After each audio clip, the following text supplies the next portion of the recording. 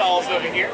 Now guys, I'm going to go through and introduce each one of our athletes. And after I do, let's give that pig a big round of applause. In the first lane, wearing the yellow bib, number 3.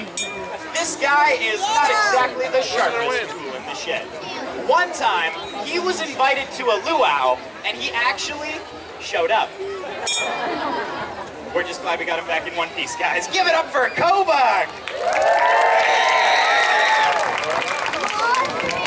In the second lane, wearing the green bib, number 2, here he is, the original chauvinist pig. Guys, this pig is the runt of our litter. What he lacks in size, he makes up for in blinding speed and ferocity. Give it up for Sourdough Jack! In the third lane, wearing the bright racing red, number 4, named after the rapid, rushing river in Alaska, let's hear it for Yukon! And finally, on the outside lane, wearing that orange bib, number 1, this guy is named after a famous Alaskan gold rush character. That guy was a con man, so watch out for the pig. Let's hear it for Sophie Smith!